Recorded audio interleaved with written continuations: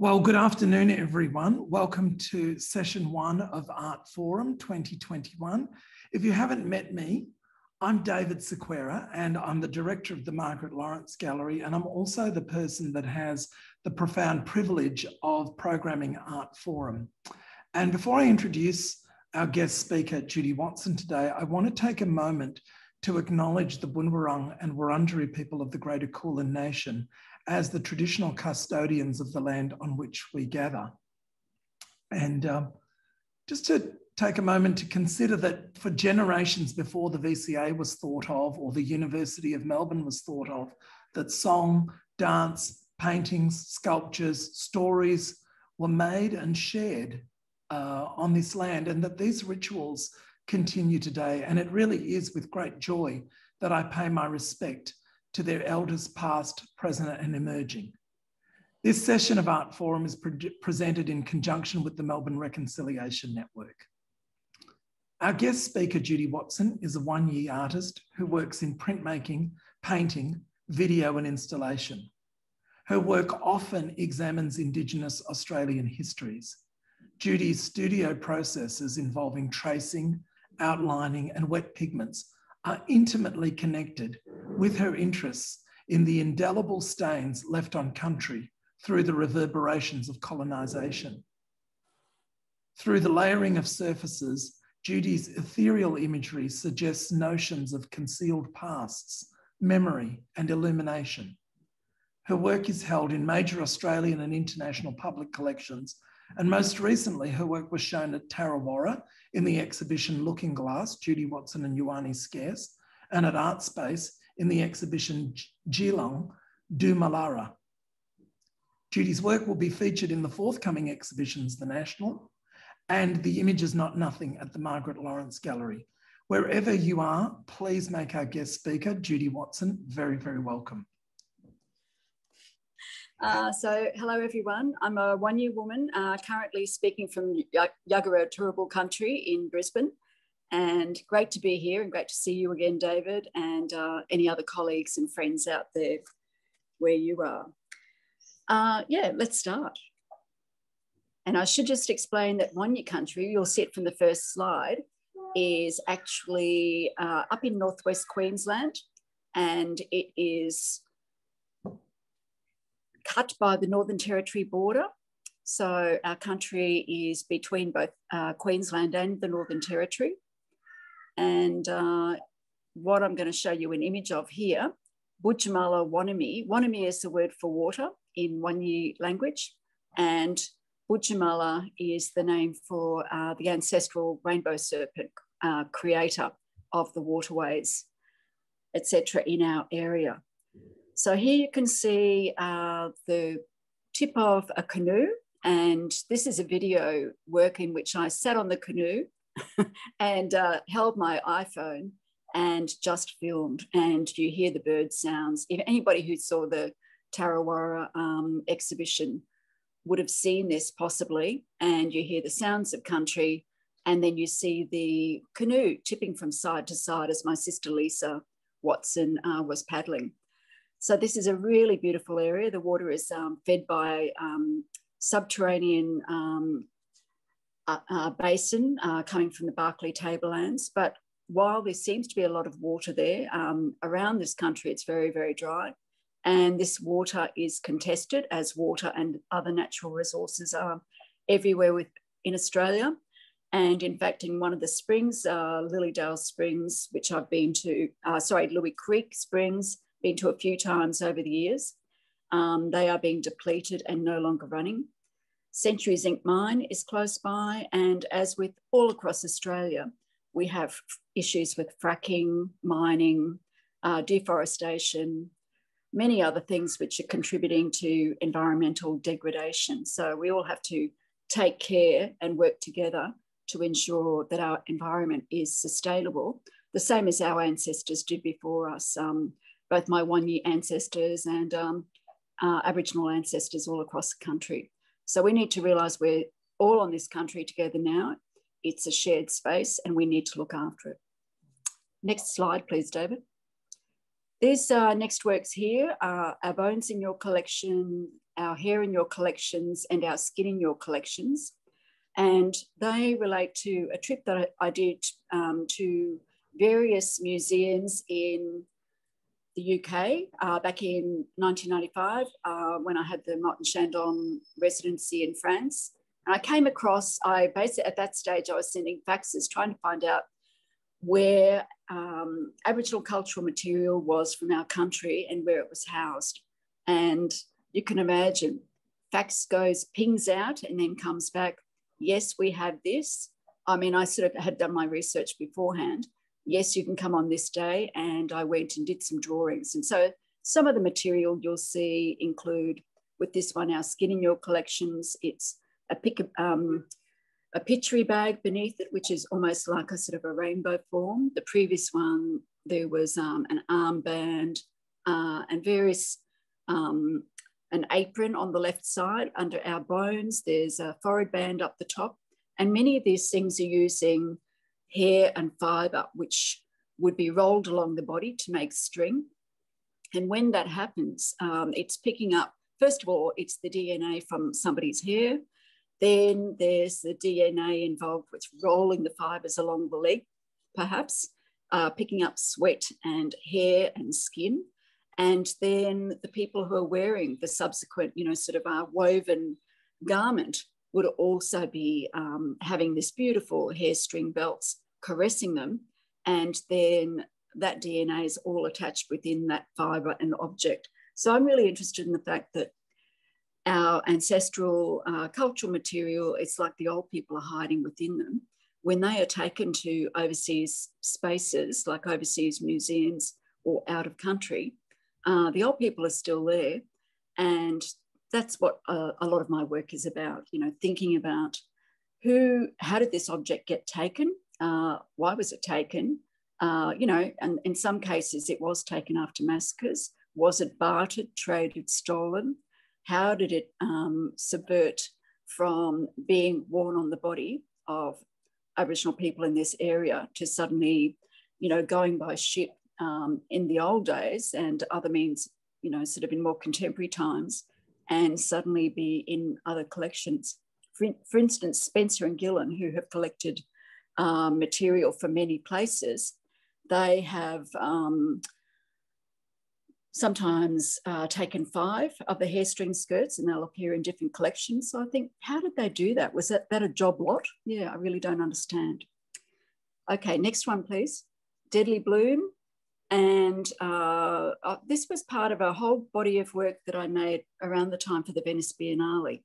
And I'd been to Venice and I sort of knew about the waterways there, and I was thinking about the canals being like carriers, almost like within the body, sort of how our blood and our, other material sort of gets carried around the body. And I was thinking that in terms of Venice. And at the time in Sydney, there were these, what were called red tides, where there's too much nitrogen, not enough oxygen, and you get this algae, these red algae choking the waterways. So the Deadly Bloom is one of these. And of course, that hasn't just stopped then. We get the blue-green algae and the red tides in many times due to, whether it's depletion of our waterways or other, chemicals choking. Okay, next one, please. Waterline. This one I'm thinking about the shape of what Lawn Hill Gorge would be like, and that's Budjamala Lawn Hill Gorge, where my matrilineal family spent time. If you were able to see to the bottom of the water, the image on the left is a spine form, and I referenced that back to my grandmother, Grace Isaacson, talking about when she was a little girl, maybe 5 or 6 years old, being taken with her mother, Mabel Daly, and other family, running away from Riversley Station. She said they just, took off in the middle of the night. They were escaping violence. The police used to come in and take the kids away as well. And in fact, they were hidden on a number of occasions because they were alerted by the station manager's wife, Mrs. Donaldson. But on this occasion, they had to go. They travelled through rivers and creeks to move to another station. hundreds of kilometres.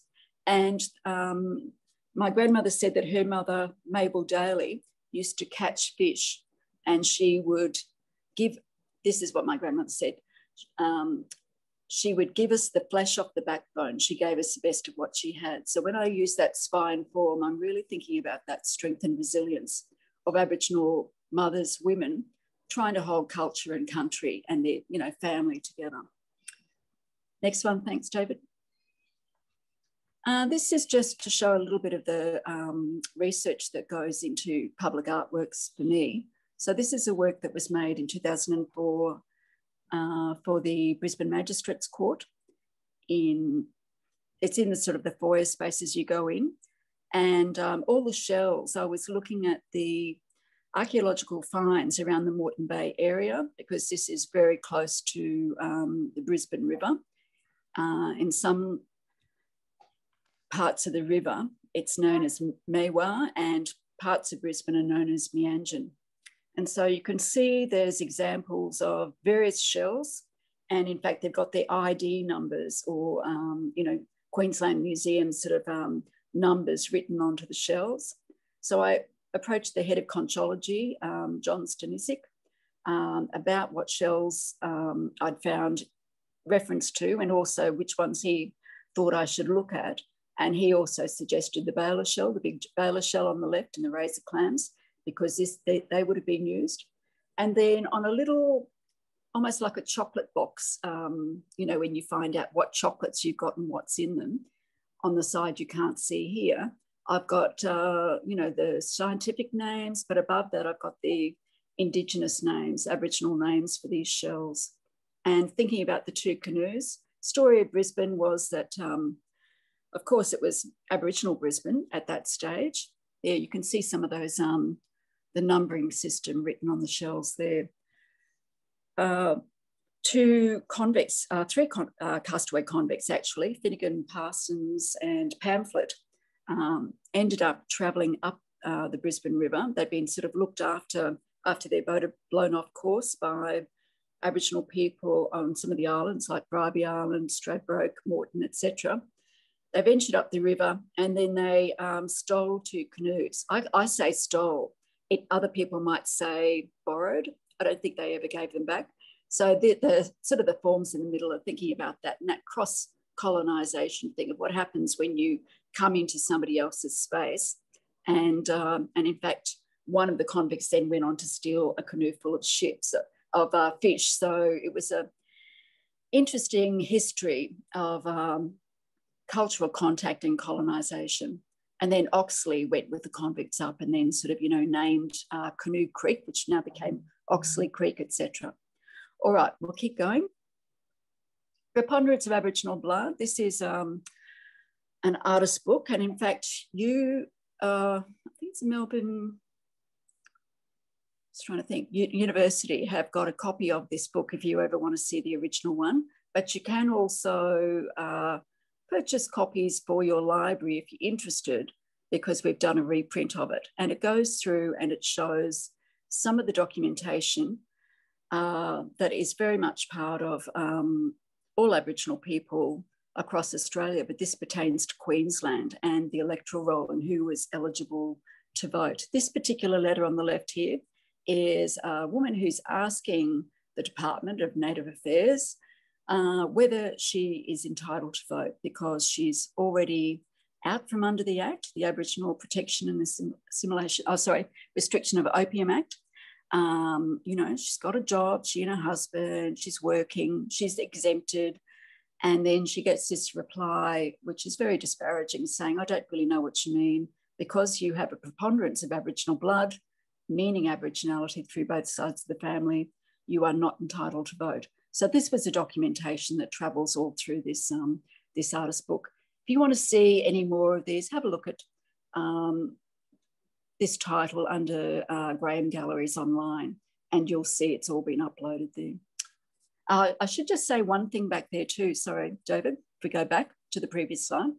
The black, the next one. The black rectangles on the page. When I contacted one of the descendants of this woman who had written this letter, And I gifted her a copy of the print that was made. This is etching onto banana fibre paper and the photocopy of the letters, etc. She was very upset when I sent it to her that the redactions were in there, those black crossed out bits. That had come from the Department of the State Archives. I actually think they look great because they sort of show the sort of level of bureaucracy which affected our people. And from an aesthetic point of view, I think they really add to this piece.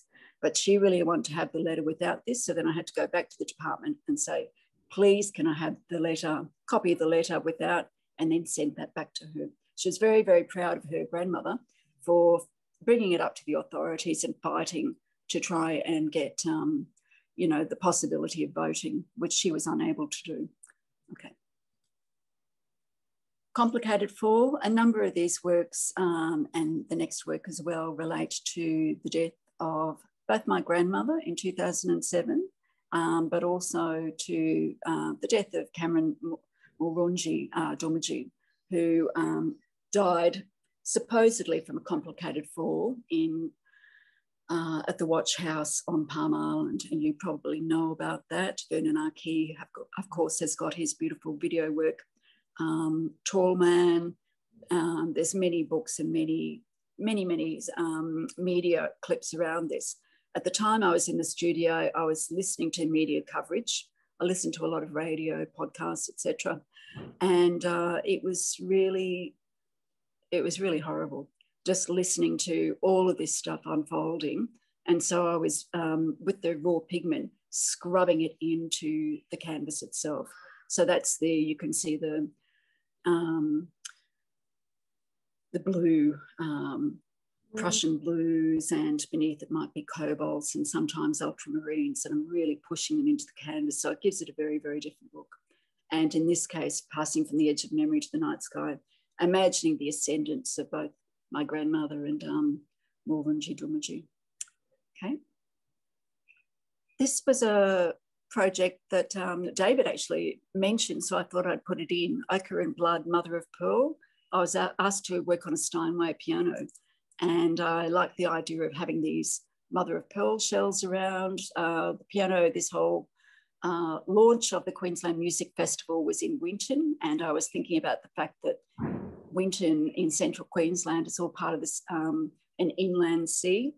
The mother of pearl is sort of nestled into the sides, and you could see William there. Kev Carmody was another person, and other musicians and my family members. I got to stamp onto pieces of paper, and these were then laser etched into the piano itself, the keys, and also into the, it's almost like the ears of the mother of pearl on the side. And Paul Grabowski first played this piano and then played it again later. And I really wanted the idea of people playing the piano to collect the resonance of people like the amazing didgeridoo Yidaki player William Barton and others, feel that sensitivity between their fingers playing the piano and Aboriginal people, Indigenous people from this place. And that's the bushing cloth, which anyone who knows pianos is inside the pianos holding their instrumentation together. This one is referencing, it's called Salt in the Wound, and it's referencing a story that I was told at my grandmother's funeral in 2007 from my family members. Shirley McNamara, who you might know, is an amazing woman, runs her own cattle station and is also an incredible weaver of spin effects, which she embeds with ochre and feathers, among other things, and her mother, Ruby Saltmere. So they told me the story about how my great-great-grandmother, who is also part of their family, their relation, through like a cousin-cousin relationship, escaped a massacre at Lawn Hill station. And that was, we were trying to work it out, must have been sort of 1800 and say 50 on, something like that. She and another young girl were hiding behind a windbreak, so you can see the form on the left here. And the troopers came in, they were massacring people all across Queensland and many parts of Australia, as you're probably aware at that stage. She and the young girl rolled under the windbreak, which in those days were very flimsy, sort of branches and things like that put together. She was stabbed through the upper part of the body, her upper arm, I think, with a bayonet, and she carried that scar for the rest of her life, according to Shirley and Ruby, who knew her. And they managed to get down to the water. They managed to put the two young girls, while everybody else was being killed, they put some rocks on their bellies to hold them under and breathed through straws in order to stay alive. So once again, I think of the fragility of the windbreak, the fragility of the reeds, the straws, in order to sustain your life. This one, salt in the wound, part of this is the ears. And this was Yhonnie and Scarce and I actually cast people's ears at a workshop in South Australian School of Art for part of this exhibition. And this is where Jack Watson, who's no relation to us, apparently had all of these ears, blackfellas' ears, nailed to the slab wall huts of his homestead, according to Carolyn Cray, who was a young woman riding through in those days. And you can read that in her diary, where she says, the blacks were not the only savages in those days. For at Lawn Hill, I saw not less than 40 pairs of blackfellas' ears nailed to the slab hut homestead in retaliation for the spearing of cattle. Okay, next. David had mentioned to me about the way that I've been using graphs, and this was probably some of the earliest times I was using graphs, was when I did a residency at Heron Island. And this is part of a suite of etchings, Heron Island suite. You can see this particular, that graph came from Professor Ovhav Goulberg. There was Dr. Bradley Congdon. Yeah, that's mass coral bleaching. The next one is the scratchy bit is the sea surface temperature rising, and up the top is the black noddies, feeding frequency and meal size. That also relates to the shearwater mutton birds that fly in, and we've been seeing that, you know, their survival is more and more depleted over the years too, which relates to many things. Climate change has a lot to do with it, but also overfishing of waters means that the adult birds have to fly further and further in order to find feed for their young. They have to dive deeper, and by the time they got back to their nests in Heron Island in 2002, a lot of the chicks had died in the nest. Okay. Bunya and Proclamation, I'll talk about this one, and then the next one, have got the images of the bunya leaves, which you can see coming down almost like spines. And they are talking about the proclamation by Governor Gibbs when Queensland was under New South Wales territory before it seceded. Governor Gibbs recognised the importance of the bunya pine and the bunya seeds, you can see at the top here on the left, to local Aboriginal people. So like the bogong moths, you know, further south in Australia, during the feasting times of the bunya, people would come from all over. They'd come from south, west, east, north to gather and have huge ceremonies. I guess it's like a big, you know, sort of sports carnival or the Olympics or whatever now, because there's been lots of cultural exchange happening.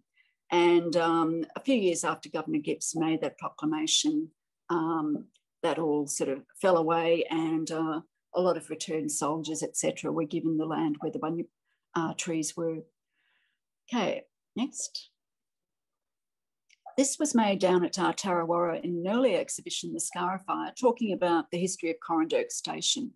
And you can see the photographic images at the back of William Barrack and other Aboriginal workers on the station with the hops, which were very, very successfully grown on this station. And Aboriginal people were moved from all across Victoria to this station, the same as they were removed from all across Australia. if the colonists wanted particular resources when, well, the blackfellas, you know, the Aboriginal mob were moved on. At the back there, you can see the poles used for electric fencing, the branches, you know, used to indicate how the hops were grown, and then the beautiful calico shirts and skirts and things like that, which actually a friend of mine who's a beautiful costume designer, Edie Kurzer, made for me. Thinking about the way that Aboriginal people died in these situations, many times from influenza, wet clothing, you know, really bad hot, you know, house conditions, home conditions. And around here you can see all of these canvases on the wall are from significant mountains around Corranderk and Tarrawarra. And they include, you know, ones that are close by, and also Mount Borbor, which is further away. And in the back, you can see that cross, which is a 141 page document in which William Barak and others were objecting to being moved out yet again from Corranderk Station to Parliament. The documentation was between Parliament and William Barak and others. The names of places, you can see this, you might have seen this in the experimental show or others going on, and it's what I call a roll of disc credits. Usually get the roll of credits after a movie. Well, this one has the disc credits. This is what was collected back in 2016 by myself and others of a list of places where massacres occurred across Australia. Of course, there's many, many more. And we also have an interactive map website, which I'm not sure if it's still working at the moment, which people can go on to, click on a site and learn more about what occurred at that place, as well as see some of the original documentation. So the people who worked with me and are working with me on this project is Greg Hooper, Jonathan Richards, and Greg Hooper's son, Angus Hooper. Okay. And this was another collection, research collection, looking at, and I'd suggest everyone have a look at this document. It's Tony Roberts' The Brutal Truth, or which is in the monthly. You can just Google and find that online. And also his book, Frontier Justice. So I was looking especially at both the perpetrators and those who enabled the perpetration to occur or actively organised it.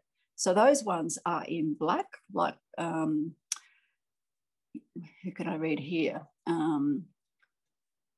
Judge William Bundy, for example. I know that there's many names that you would know if you actually have a look, and then the ones written in red are actually the perpetrators. Right. So, for example, Alexander Downer's grandfather, I think, is in there. Right. This is a project, if you've ever been to Goma recently, Quagoma in Brisbane, this was towards the making. You can actually look online and see it being made by Urban Art Projects and others. And that's Lisa Carmichael, known as Elisa Jane Carmichael on the left, and myself, looking at toro nets in the Queensland Museum. And toro nets are called toro nets down in southeast Queensland, but these sort of butterfly nets occur and were made in various places around Australia.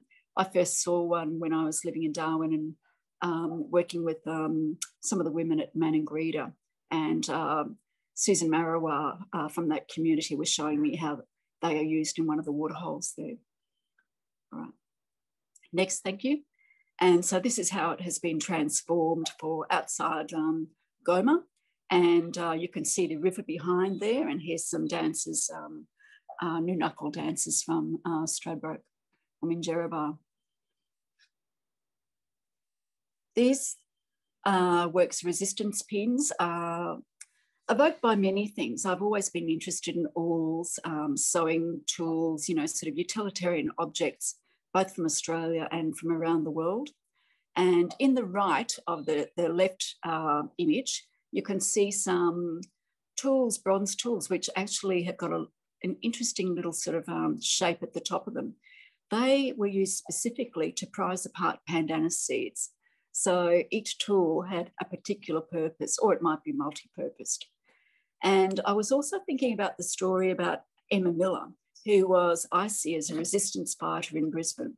She led a group of the Seamstress Union back in 1912, and she was on Black Friday, leading them to try and march for better wages for the group.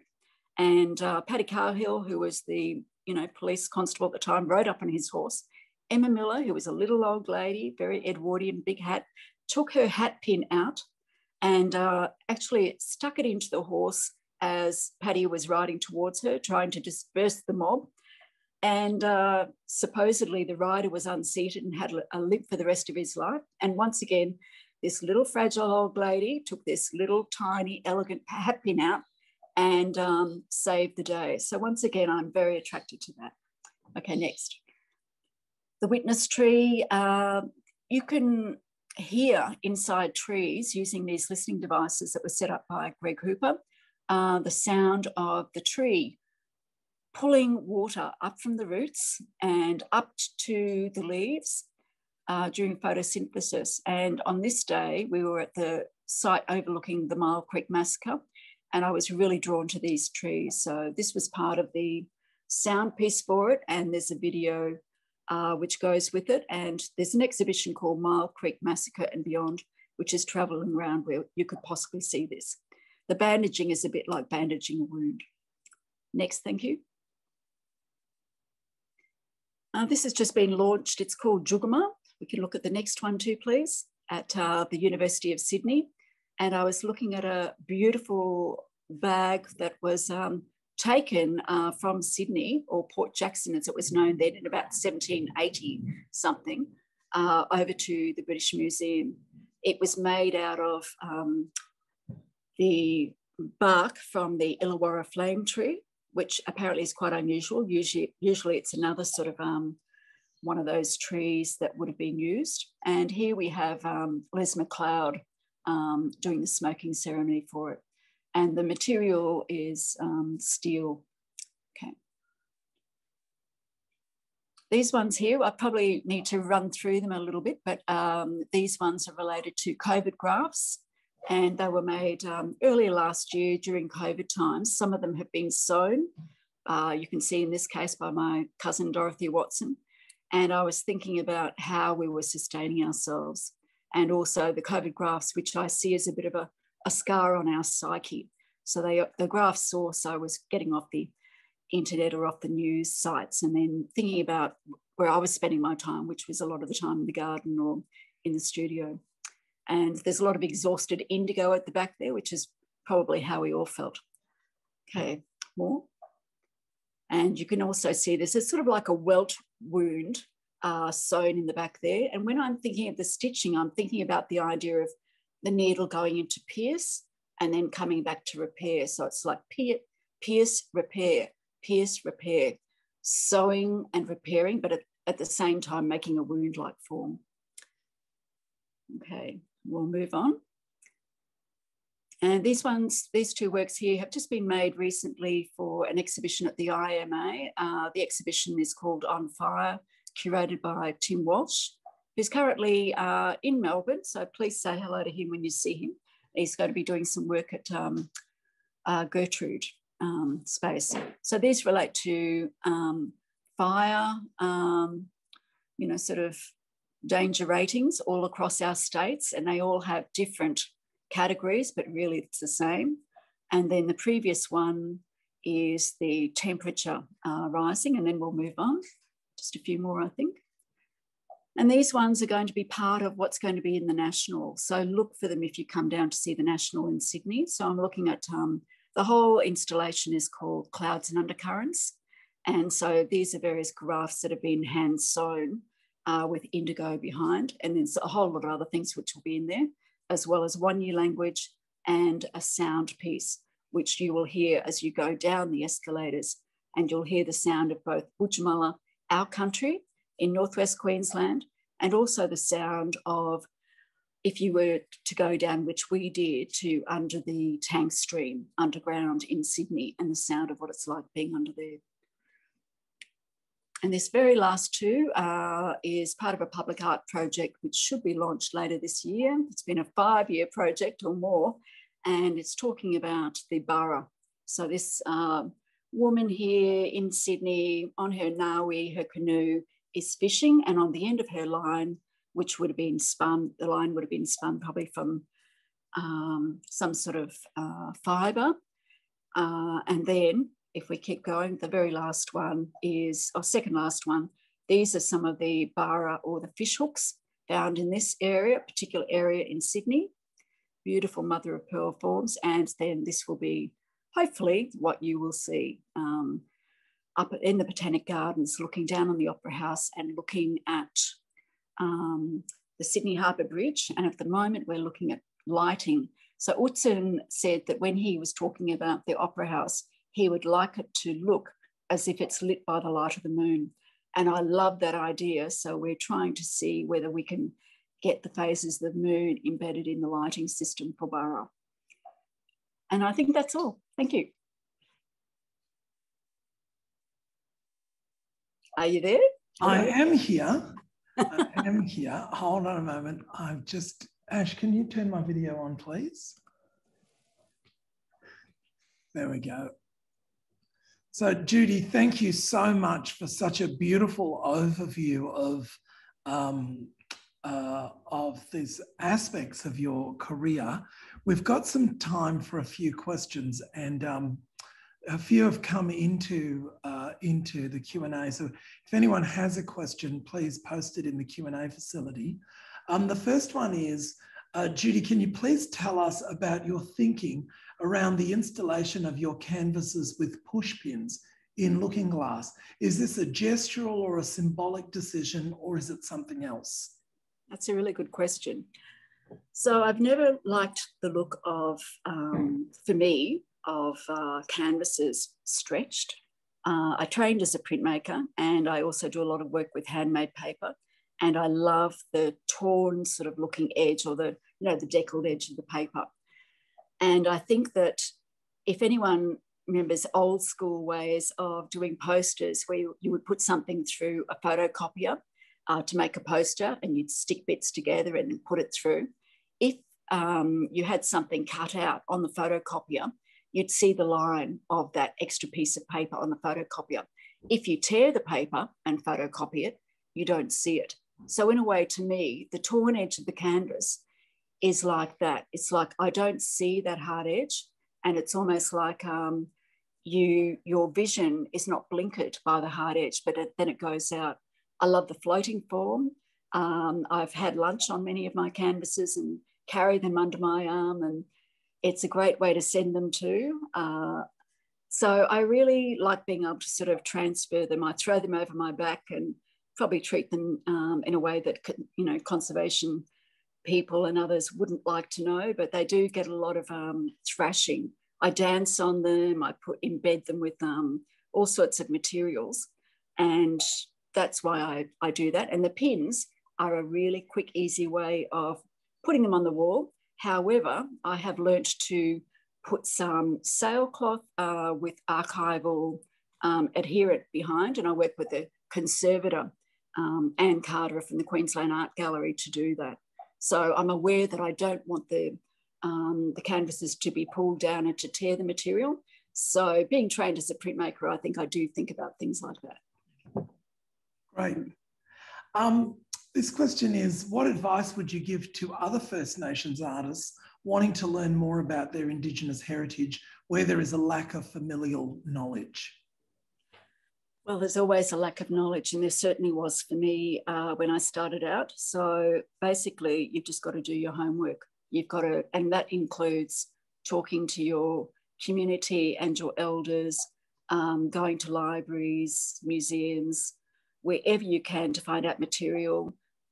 You know, it might be social media, it might be friends, colleagues, but you've got to reach out and educate yourself in order to make the work. That's what I think anyway. Thank you for this presentation. Okay, can I say one more thing on that? No, I haven't finished yet. Keep going. Okay, I was just going to say one more thing is also try and get back to your country. You will learn a lot from that. The first time I'd been to my country, but when I went back with family, I took the documentation with me and we sat down on country and then we went through it. And that was so important and interesting, and I learned so much, and they did too. This question says, thank you for this presentation. Is there a conduit for your research to find its way to the recently announced Truth Commission in Victoria? What is that? What's the truth? I don't know very much about it, but the Victorian government has certainly flagged the idea of a Truth Commission whereby I guess we might call it the atrocities of colonisation were actually more fully explored and made more visible. And Sure. I guess this question's asking, is there a relationship between truth-telling in Victoria and the possibility of your work, given that you're from Queensland? Well, I think every time, I mean, I'm living on another country at the moment. I'm not living on Waanyi country, and, you know, making work down at, you know, Tarrawarra. It's always working with other people in other community. And even for when I made the work at Bunjalaka, that involved working with people on country, going out to a lot of cultural keeping places. This is the etched zinc wall outside Bunjalaka Galleries called Warwicker. So I think that it's always a matter of trying to pay respect and working with people in communities. And in terms of my work coming down as part of that, I don't know. It's really up to the people who are involved in the truth telling. If they want to have access to, for example, the book that was done, Preponderance of Aboriginal Blood, which talked about the system in Queensland and how Aboriginal people were kept away from voting rights. I mean, that's all possible. Yeah, it really just depends on people reaching out. This one says, thank you, Judy, an incredible talk. I was wondering if you could talk about your relationship with water. Yes. Water has always been a conduit for me, and it's been really, really important. And in fact, David, you mentioned the other day, one of the first works that you saw, I think, was called, when was that, from 91 or 92? I think 91, yeah. Yeah, yeah. And it's just a long rectangle of canvas with pigment pushed into it called Dropping into Water Slowly. So I always, however I get into water, or whether I'm washing my hands, doing the dishes, you know, under the shower, in the bath, swimming, walking in water, and I use a lot of it in my studio practice, it is a conduit for me. It's why I think more clearly. And it's almost like, you know, when you sort of go down, put your head down in the bath and suddenly you're between two worlds. You might have part of your ear above, listening to sounds there, and then as you grow down, it's a subterranean sound. So I've always been part of that. And Waanyi people are known as running water people. So I think it's in our water, or our water is and blood are, you know, sort of intermingled, really. We're just coming to the last question, and actually there are a whole stack of questions about public art and about all sorts of things, but I'll just finish with this last one where the person who's asked the question says, I'm curious about the technical aspects of your Brisbane Magistrates course piece. There must have been a lot of translating your usual media, you know, natural, analogue, hand applied into something else, because the final effect looks great in the photo. How did you achieve that? What is it made of, and what were the processes? Sure. Yes, good question. I was asked to work in glass. I'd never worked in glass before. And so it's always something of not thinking, how can I do it, but how can I work with the best people to achieve it? So, for example, with any public art, I always say that when I went to art school and did sculpture, my welding was pretty bad. So I always work with somebody who's good at welding, or, you know, the bronze casting or whatever. And in this case, it was between Urban Art Projects, who I worked with first in 1994 for my very first public art project, when they were very young men, you know, starting out, and now they're, you know, sort of top of their game, I think, in terms of their business practice. and also other people. So in this case, it was finding the glass people. I employed Richard Stringer, a photographer, who did an amazing job photographing the shells, and also John Stanisic from the Queensland Museum had a lot of faith in me to actually give me, as an artist coming in, these boxes of shells to take away, which I thought, whoa, that's very trusting.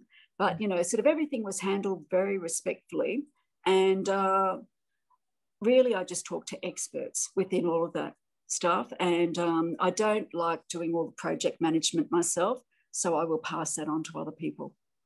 Good question. And there's, you don't know, but there's also fibre optic lighting behind there. So you do see lights coming from behind when they're working, technology, and also lights onto the work. Judy, we're going to leave it there. I really, on behalf of everybody who's attended, just a big thank you for your generosity today, and just taking us through such an incredible career. And you know, the thing I love about your work is it's just like you're constantly learning, constantly finding new ways of expressing what matters to you, and it's very, very inspiring for us. So thank you so much, and we look forward to seeing your work in The Image Is Not Nothing, curated by Lisa Radford and Yhonnie Scarce, which opens at the Margaret Lawrence Gallery in May this year. So on behalf of everybody, thank you so much, Judy. We so appreciate you joining us today. And thank you. Lovely to speak to all of you. Bye. Bye. And to everyone else, we will see you at 12:30 next Thursday for Art Forum Session 2 for Semester 1 2021. Thank you again, everyone, and we'll see you next week. Bye-bye. Bye.